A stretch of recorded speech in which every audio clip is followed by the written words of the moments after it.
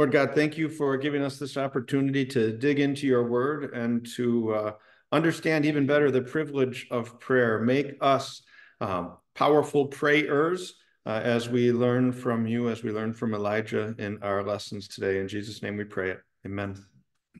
All right. So last time we started this lesson, and we've been talking about the importance and the power of prayer. Last time we talked about the struggle between the should be and reality of our prayer lives, where we say, yeah, we've got this awesome privilege and, pray continually. It should be all the time. But the reality, our sinful nature sometimes holds us back on that. We looked at the incredibly bold prayer that Elijah gave to God for the child's life, asking for a resurrection, something that it seems had never happened before. And today we pick up with two more examples of Elijah's prayers. So the first one from 1 Kings 18, verses 30 to 39.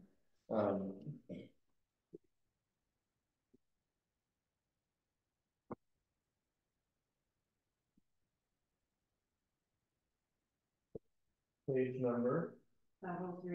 503. 503. 39. Can I get 3 readers today? Vicki, Brenda, and Greg. All right. Vicki, you want to start us off? Either read the whole thing or break halfway and take off to Brenda. Then Elijah said to all the people, "Come here to me." They came to him, and he repaired the altar of the Lord, which had been torn down. Elijah took 12 stones, one for each of the tribes descended from Jacob, to whom the word of the Lord had come, saying, "Your name shall be Israel." With the stones he built an altar in the name of the Lord, and he dug a trench around it large enough to hold 2 sheaves of seed. He arranged the wood, cut the bull into pieces, and laid it on the wood. Then he said to them, "Fill 4 large jars with water and pour it on the offering and on the wood." Do it again, he said, and they did it again. So the 3rd time he ordered, and they did it the 3rd time. The water ran down around the altar and even filled the trench. At the time of sacrifice, the prophet Elijah stepped forward and prayed, "O Lord God of Abraham, Isaac, and Israel, let it be known today that you are God in Israel, and that I am your servant, and have done all these things at your command. Answer me, O Lord, answer, so these people will know that you, O Lord, are God, and that you are turning their hearts back again." And the fire of the Lord fell and burned up the sacrifice, the wood, the stones, and the soil, and also licked up the water in the trench. When all the people saw this, they fell prostrate and cried, "The Lord, he is God, the Lord, he is God." Okay, thank you. Context. This is Elijah on Mount Carmel. You are probably familiar with the account. God had sent the famine for 3 years, and that's where we met the widow at Zarephath. That's how God provided for Elijah for some of those 3 years of famine, because God had sent Elijah to tell King Ahab, "You are straying from the Lord. You're following after other gods until you repent. There's no rain until I say there's rain," because, as a punishment for this. And so there wasn't any rain. And so the king's looking for Elijah to try to kill him. He can't find him. He can't find him. He can't find him. And then Elijah shows up and tells King Ahab's servant Obadiah, who was a believer in the Lord, and who had helped preserve the life of some of the Lord's prophets that were hiding in caves. Elijah shows up to him and says, "Hey, go tell King Ahab I'm here. I want to talk to him." And Obadiah is afraid, saying, what if God takes you away? The king will kill me if I say you're here and then I didn't capture you or whatever. And so Elijah says, "Just do it." Obadiah tells the king. King comes. Elijah says, "Let's do a contest to see who's right in this.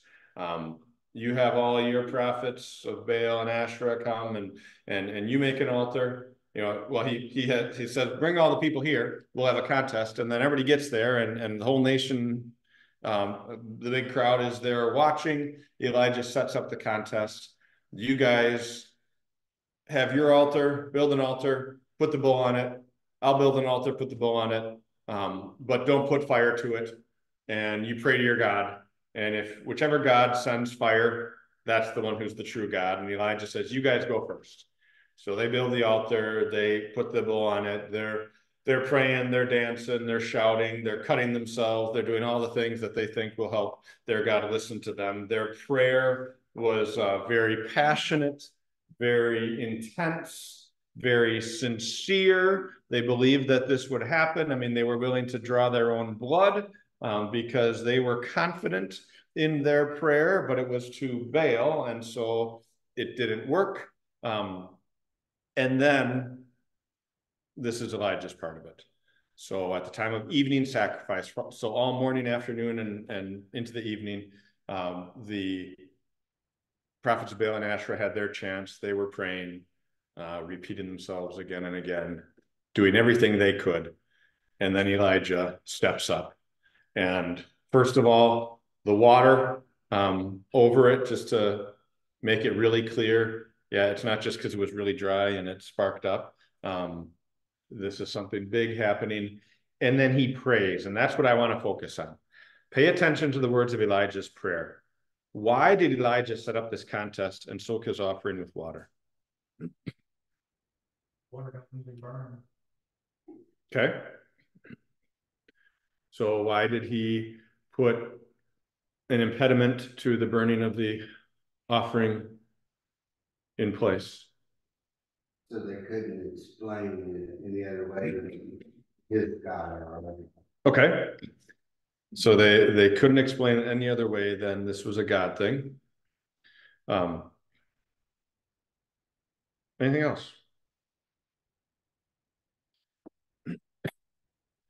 O Lord God of Abraham, Isaac, and Israel, let it be known today that you are God in Israel, and that I am your servant, have done all these things at your command.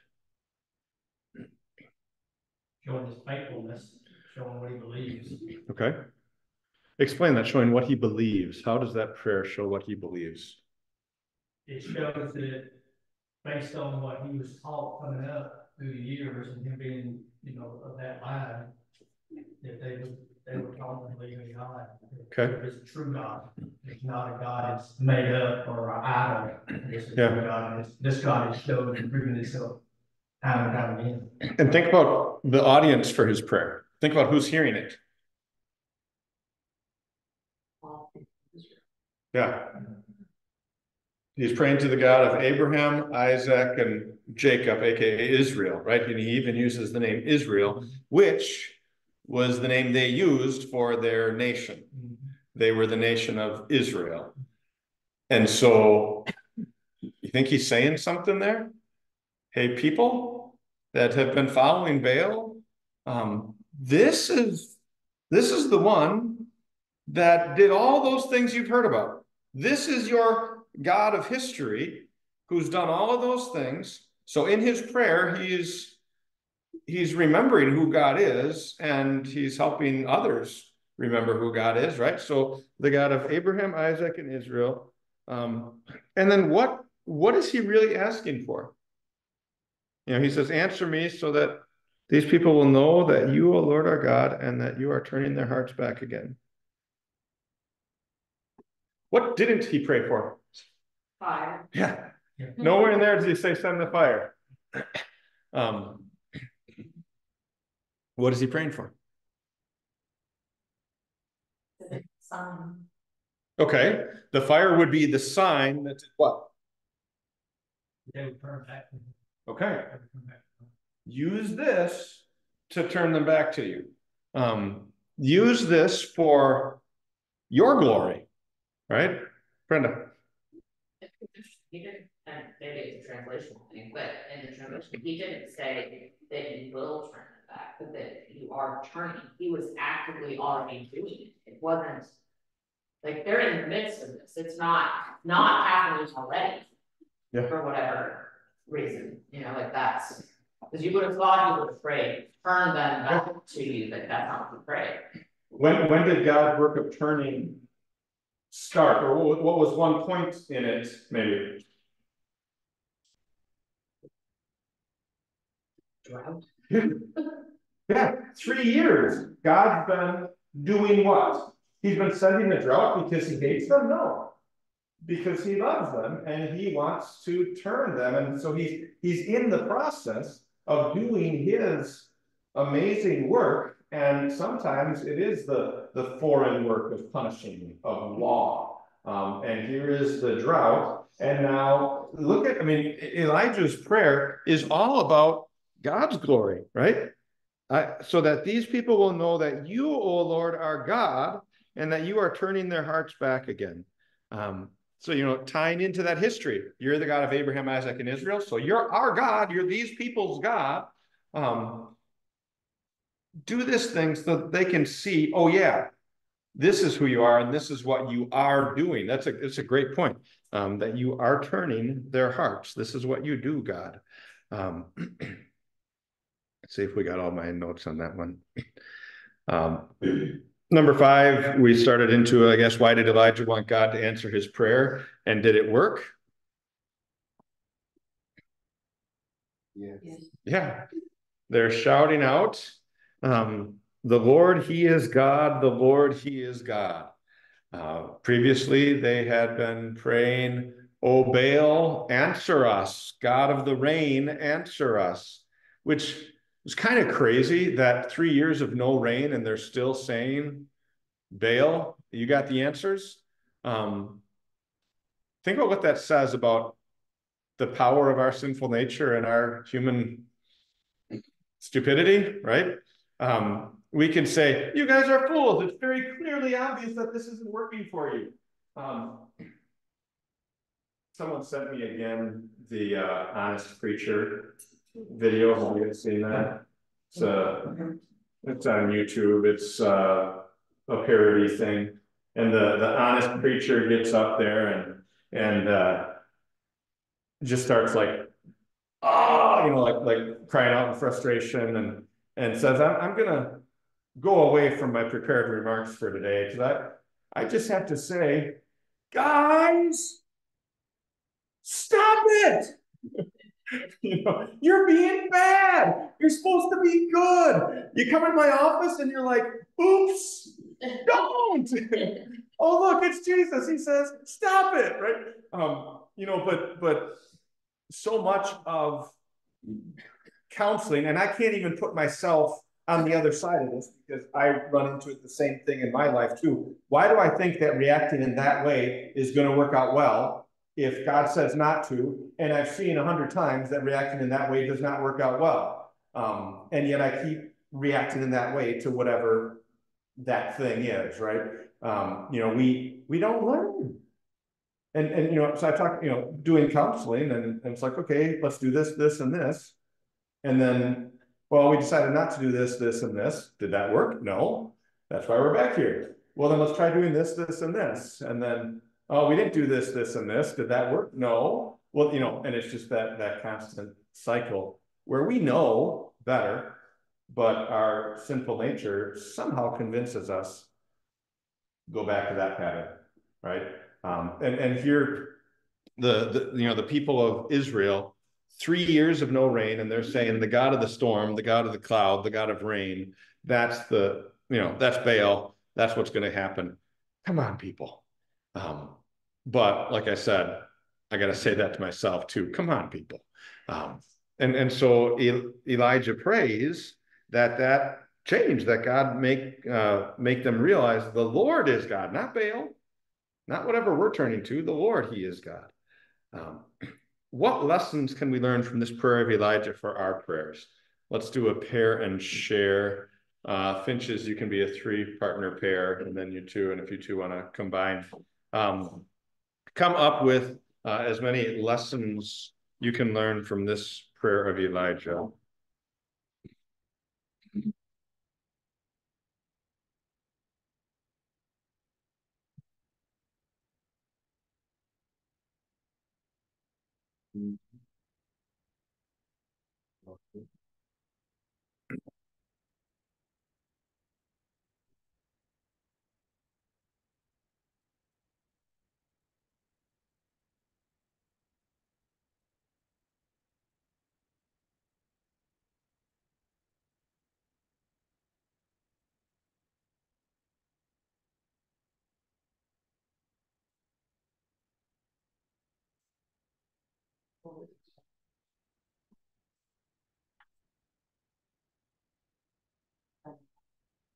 You know, that they have, so how will be a pen instead of a service. That's specific.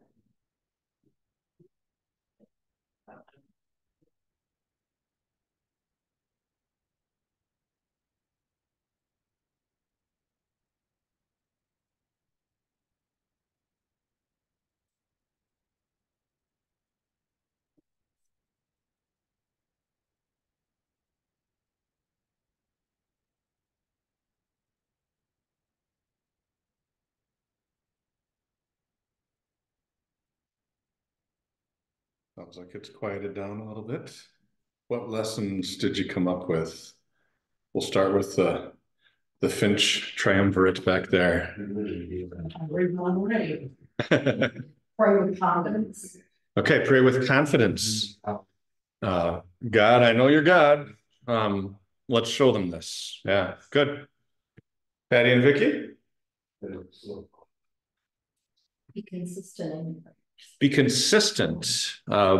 Explain that. Like, where do you see or why do you say that in this one? I like it. It's good. But let's unpack that a little bit.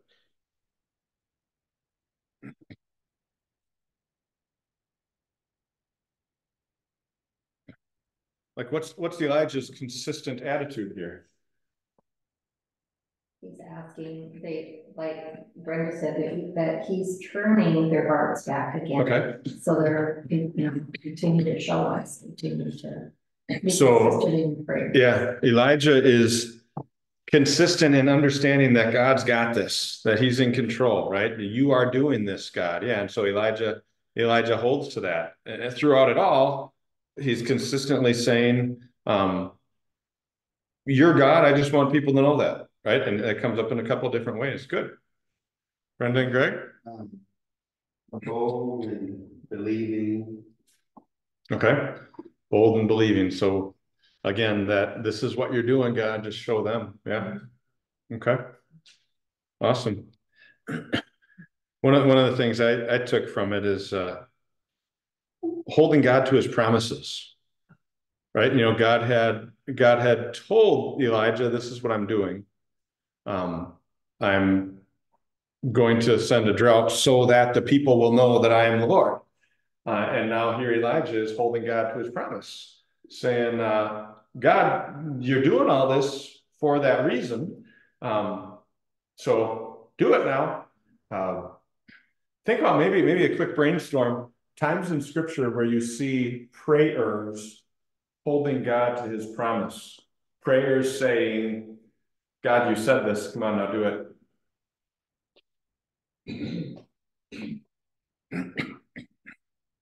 Said he would raise from the dead after 3 days. Okay. So the disciples should have been praying that. Jesus, you said you're going to rise from the dead. Do it. They kind of forgot that one. But he certainly kept his word. Okay. Another example of God's promise, right? And so every time they looked at a rainbow, the believers could say, all right, God, don't destroy us. You said you weren't going to. Don't do it. We know you're not going to. Okay. A lot of people don't think of the rainbow like that anymore. Mm-hmm. Yeah. I thought of Moses when God said, I'm going to leave the people. And Moses says, no, you promised us. You can't leave us. You got to go with us. What will the nations say because that would mean you're not keeping your word. And you know, or how about the wrestler? You know what I'm talking about? His son, yeah, Jacob. Yeah, Jacob wrestling with God. I won't let you go until you bless me, because, you know, on the way, when I was leaving, you promised you were going to bless me. I'm not going to let you go until you bless me. Yeah. Or how many times did Jesus, Father, glorify your name? Well, I have, and I'm glorifying it again. I wrote down Psalm 31, 1-5 when I prepared this, and I'm trying to remember. I think that's David talking about forgiveness.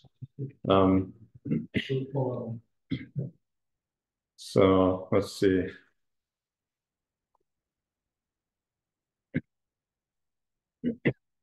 Psalm 31, in you, O Lord, I have taken refuge. Let me never be put to shame. Deliver me in your righteousness. Turn your ear to me. Come quickly to my rescue. Be my rock of refuge, a strong fortress to save me. Since you are my rock and my fortress, he just said, be this for me. And then the very next verse, and because you are, because I know you said this, so when I pray it, it's absolutely true because you said it, because you are my rock and my fortress, for the sake of your name, lead and guide me, free me from the trap that's set for me, for you are my refuge. Into your hands I commit my spirit. Redeem me, O Lord, the God of truth. So yeah, that was the prayer of David that when he's holding God to his promises. I think of Luther's explanation to the end of the Lord's Prayer, where he says, and we say, Amen, yes, it shall be so, because you've said you're going to do this. We know these things are true. So good. Anything else on this prayer on Mount Carmel? Then we're going to stay on Mount Carmel, and we're going to see Elijah's next prayer. We'll read it, and then same as before with the partner, come up. So this is what we did last week, where we came up with the 3 best adjectives to describe his first prayer, about the raising of the widow's son. Now we're going to use that same exercise for this prayer. So Greg's turn to read, I think. So Greg, if you want to read it, and while he does, start thinking of what adjectives you would use to describe this prayer. And then with your partner, you're going to narrow it down to the 3 best ones that you've got. So please, Greg. And then Elijah commanded them, seize the prophets of Baal. Do not let anyone get away. They seized them, and Elijah got down to Kishon Valley and slaughtered there. And Elijah said to Ahab, go eat and drink, for there is the sound of a heavy rain. So Ahab went off to eat and drink, but Elijah climbed to the top of Mount Carmel, bent down to the ground, and put his face between his knees. Go look toward the sea, he told the servant, and he looked up. There was nothing there, he said. 7 times Elijah said, go back. The 7th time the servant reported a small cloud as a man's hand is rising from the sea. So Elijah said, go hitch up the chariot and go down before the rain stops. Meanwhile, the sky grew black and the clouds, the wind rose, the heavy rain started falling, and Ahab rode off to Jezreel. The power of the Lord came on Elijah, and tucking his cloak into his belt, he ran ahead of Ahab all the way to Jezreel. Okay, so we don't actually hear any words of Elijah's prayer here, but he gets down, he puts his head between his knees, and we see his activity around his praying time here. So with the partner, come up with your best 3 adjectives to describe Elijah's prayer here, and defend each with an explanation. Ready, set, go.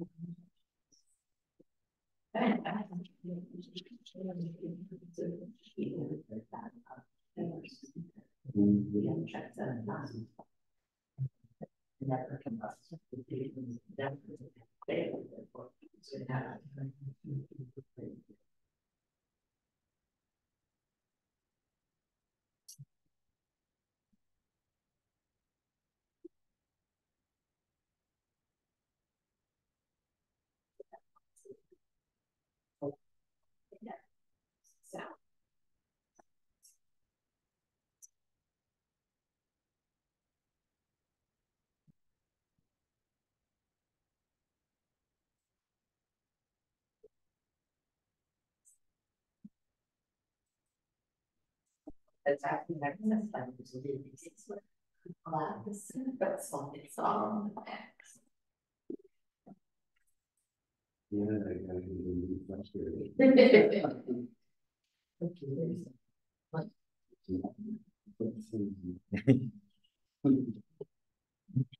You got your 3 adjectives?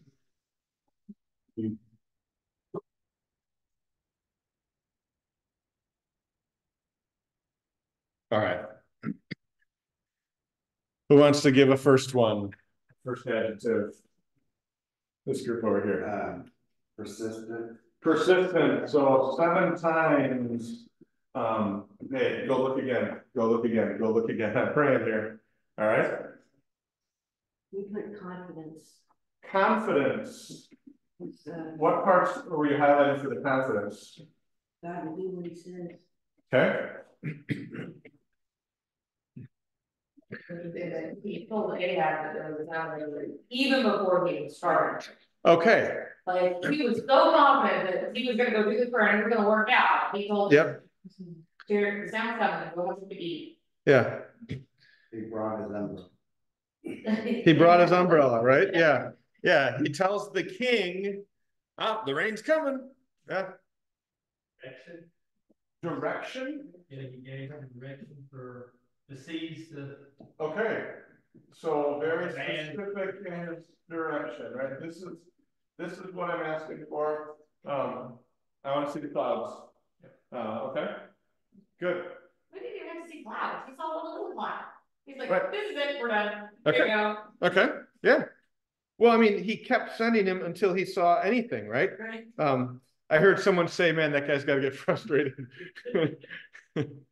Again, Elijah, there's nothing. I'm telling you, dude. Okay.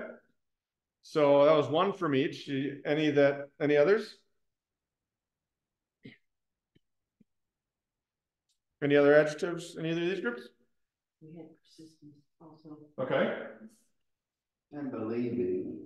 Okay. So the confidence, the believing, trusting, God's the one who's got this. Yeah, I had confident, right? He tells Ahab the rain's coming before he sees the cloud. He sends the messenger expecting him to see the clouds. Persistent 7 times. I put effective. The sky grew black and the wind rose. I had the trusting, so that amazing confidence. It's been 3 years since there's been rain. Imagine, I mean, think of what you get used to in 3 years. And then just to expect, that's totally going to be different. Yeah. Maybe some thoughts on this section. You've got, yeah, Brenda. Prayer was, so like when he got down to the ground and put his head between his knees, is that to be humble or was that to focus himself so he wasn't distracted? Like, what do we think at the point of that? Yeah, I think yes, right? I mean, so there's just a major slaughter. 850 people were just killed. There's probably some commotion going on around that. Ahab is going off to eat and drink. There's a lot of activity. The whole nation was there to watch this. They had just been shouting again and again, the Lord, he is God, the Lord, he is God. There's a buzz, right? And so putting his head between his knees, trying to focus, remove those distractions, but then also certainly seems like there's that humility there too, right?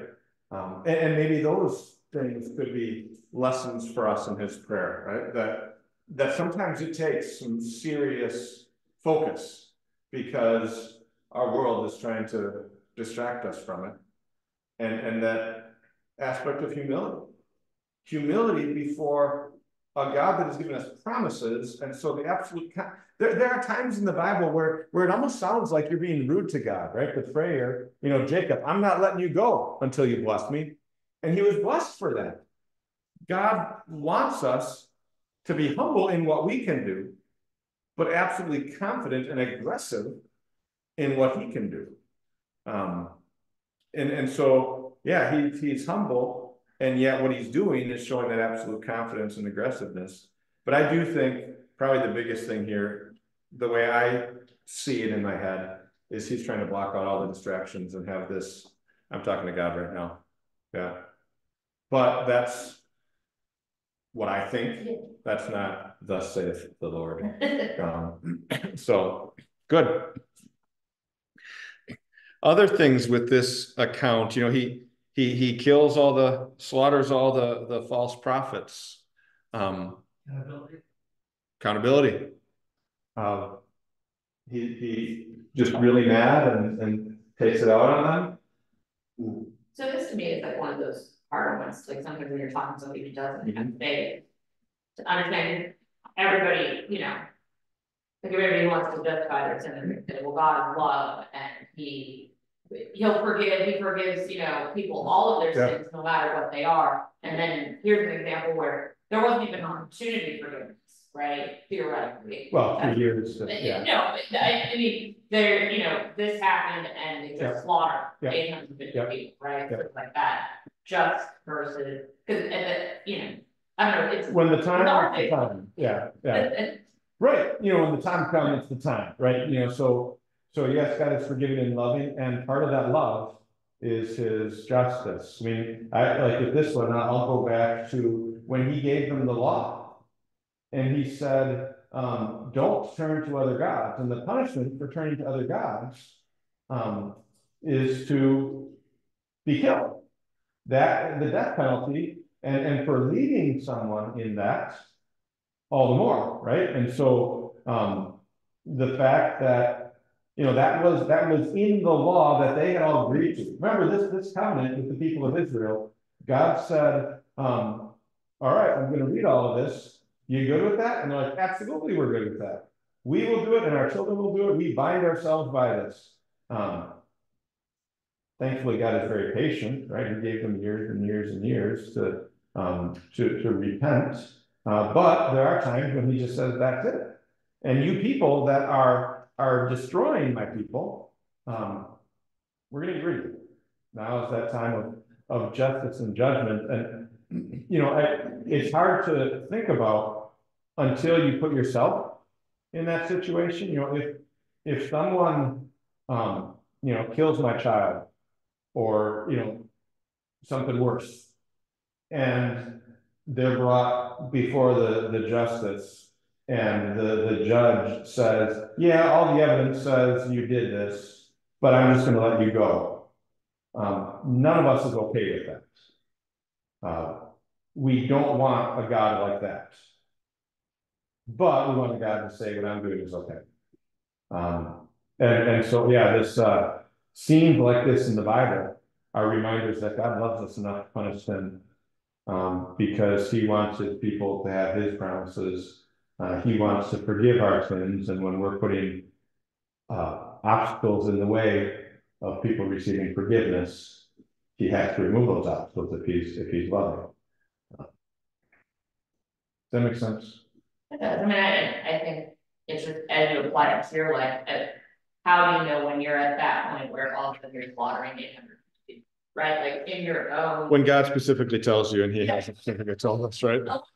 I guess we probably had a promise from God in order to do so, but you know, yeah, it was. And he had God's law that applied to him and his people, and he was upholding that. So even if he didn't have that prompting from God, which I, like you said, I kind of think he did. He was doing what God had specifically said, this is what you do. Anyone ever read that book about the fundamental, John Krakauer, Under the Banner of Heaven, about the fundamentalist Mormons who killed their family? It's on your list? It is amazing. Because, well, all of his books, he takes things that seem absolutely crazy, and then he tells the story from the vantage point of whoever's, you know, more or less, you know. So he's the one who did Into the Wild, about that guy who lived in the wilderness, and the one where they climbed Kilimanjaro.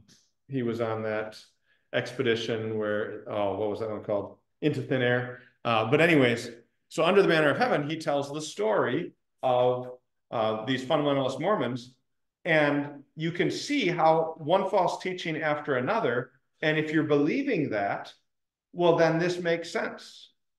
which is why it's so important to hold to God's word, because he has not told us to go and slaughter 850 prophets of Baal and Asherah. Elijah was living under that covenant and was fulfilling it. But yeah, I know it's hard to explain to someone. The best I can do is put it into that picture of, we want a God of justice. And we don't get to say how and when that's applied, right? But yeah, there's that. You think of Elijah's attitude and his interaction with Ahab. What's he thinking? Does Elijah think that Ahab has been converted and he's excited to spread the news? So go back to the castle, to the palace, and tell everybody. What's going on here? Is Jezebel seeing the rain and thinking that maybe Baal won, right? Because now there's rain and the God of rain coming. And, maybe Elijah expects a very different reaction when he runs ahead of the chariot. And then he finds out that he's about to get killed. And the next part, he takes off and has his depression bit in the wilderness. But we don't get into that today. Number 2. This was Brenda's question too. What do you notice about Elijah's posture of prayer? Any lesson to be learned there? So we kind of talked through that a little bit, right? 2 things. He's trying to remove distractions. He's showing humility. What's your take on the posture of prayer? What works for you? What suggestions do you have? What's helpful? I think it's important to remove distractions. Okay. It's so easy to get. Yep. It's strange distraction. It's like you're having a conversation with a person, like I'm directly looking at you. Like with God, it's more internalized, so it's very easy to be distracted. Yeah. Yeah. And he's always there, so I can always get back to that, right? Yeah. Yeah. Sorry. And I think the two opposite of that too, when there are a lot of distractions, try to remember it, pray on that. We all have a lot of distractions. Okay. Any other thoughts, suggestions on posture of prayer? I think that there could be times, like there's definitely times in the Bible where the person praying is very outward about it. Like they're confident in what they're doing and almost, I don't want to say showy, but it is like they want people to know that they're praying. So I think sometimes, like if you go to a restaurant and you pray before you eat, right? Like, you're doing that for yourself, but the fact that you're doing it, other people see you doing it, and it has an impact as well. So recognizing that, sometimes just saying, well, yeah, I'm saying pray, but you wouldn't know. It's good to fold your hands back, so somebody knows that that's what you're doing or what. Yeah. And the waitress will wait a second until let's finish. Yeah. Okay, so yeah, that sometimes there is reason for an external display, and sometimes there's reason for not an external display, right? As I'm walking up to a house to make a visit, that's between me and God, right?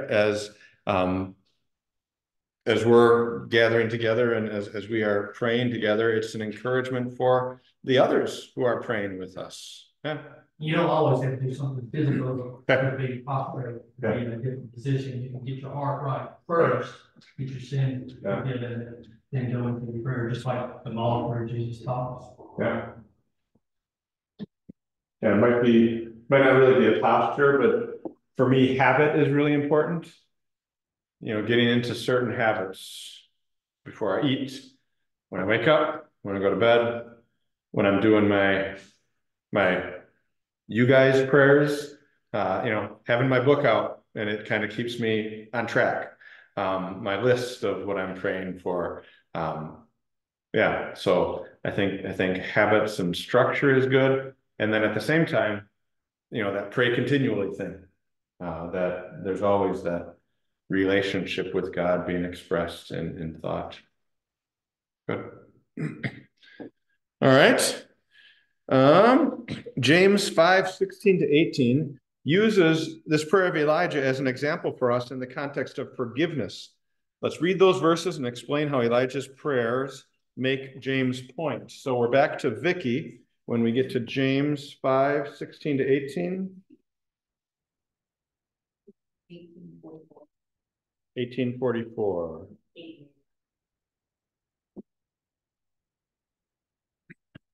Therefore confess your sins to each other and pray for each other so that you may be healed.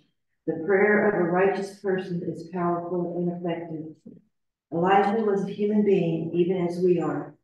He prayed earnestly that it would not rain, and it did not rain on the land for 3.5 years. Yet he prayed, and the heavens gave rain, and the earth produced its crops. How does Elijah's prayer, or his prayers here, make James' point? He tells us to pray for forgiveness, and then he uses Elijah's prayer for no rain and then rain as an example. How does that make his point? God listens. Okay, God listens. He says the prayer of a righteous person is powerful and effective. Okay. So Elijah was righteous, and his prayer was both powerful and effective. Yeah. In both directions. Yeah. And maybe for clarity, what made Elijah righteous and what makes us righteous? Jesus, right? I mean, Elijah, we see in the next story, wasn't a perfect person, right? He struggled with thoughts he shouldn't have been struggling with. But he was righteous through faith in Jesus, and we are righteous through faith in Jesus. And so our prayers for forgiveness are heard because we're righteous through faith in Jesus. There are examples in the Bible where even somebody was righteous at the time that they were in sin and not acknowledging it or willfully disobeying, that a prayer that they gave was effective. I couldn't think of it, but I can't, whatever, like, because that would say, like, I think of David, right, against all odds, like, he had a lot of very powerful, effective prayers, but he was also there for a bit, willfully against what God had said, when he killed what's her name's husband and took her, like, that's during that time where his prayers still effective. He talks about, in one of the Psalms, he talks about during that time how he cried himself to sleep and his tears flooded his bed and his bones ached, and he doesn't describe a good life.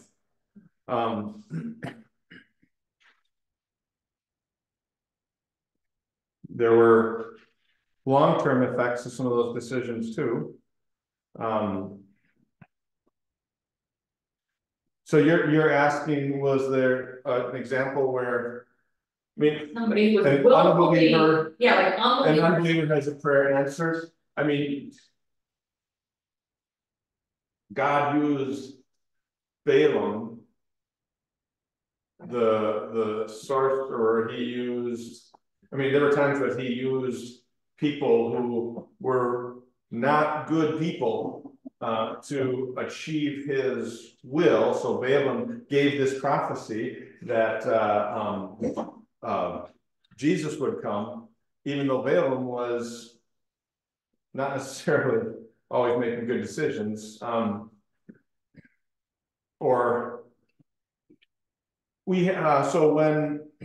when Elijah goes and God appears to him, so he gets depressed, God sends the angel, he feeds him, he goes to Mount Sinai, and God reveals himself to Elijah.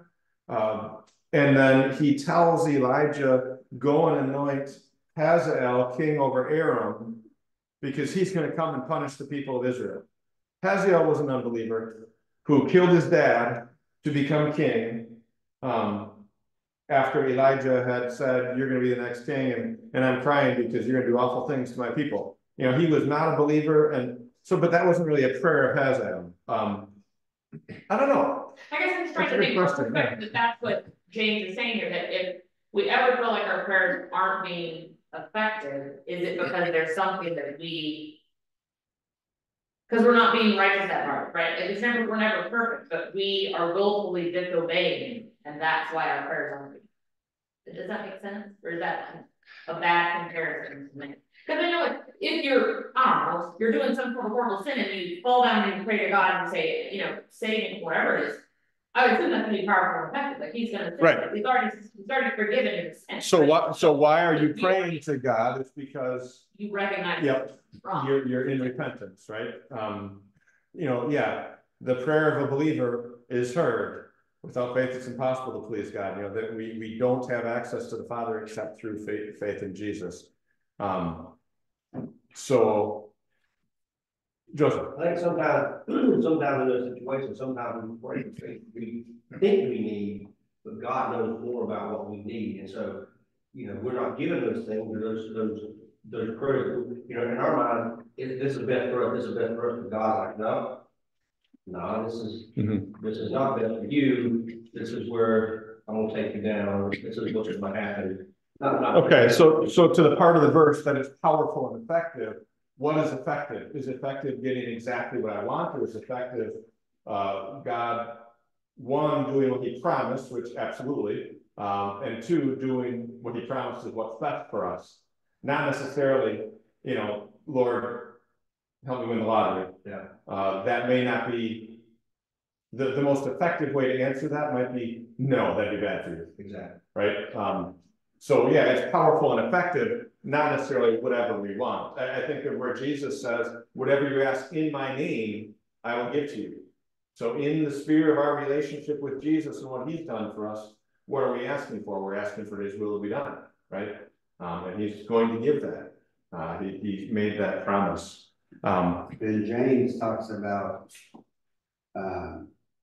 your motives. You do not get because you ask for you have the wrong motives and looking out for your own pleasures. Yeah. Instead of to the glory of God, which, you know, when we looked at Elijah's prayer there, again, it wasn't send the fire so I look good, because it'll really be embarrassing if you don't do this.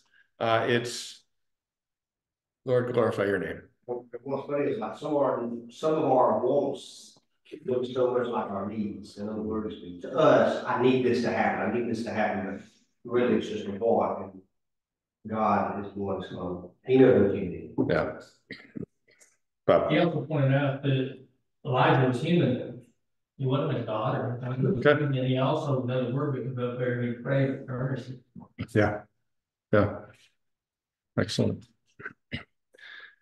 Number 4 is, we don't have time for, Luke 18, 1-8 is Jesus talking about the widow who kept, she came up, one of you brought her up last week, the widow kept bugging the judge until the judge finally gave her what she was asking for just because he wanted her to stop bugging her.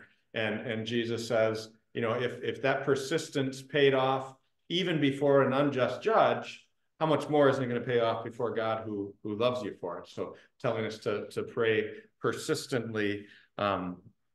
He answers those persistent prayers because he cares for us. Let's do the conclusion one. Evaluate this quote. God will use that time of constant prayer when our mind is on him and his word to help us see in clearer fashion his love, wisdom, and power. Due to his love, God wants the best for us. Due to his wisdom, God knows what is best for us. And due to his power, God can accomplish that which is best for us. Maybe I just like this because he did the 3 thing. I always like doing 3 things. But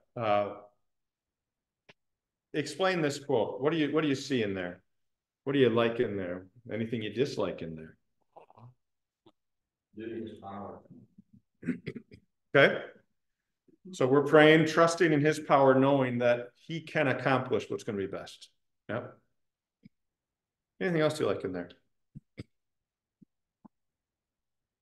Well, there's stuff I like, but I don't like that he knows what's best for us. Sometimes I just want to be right. Okay. Yep. But it's good that he does. Yeah. That's best. Yep.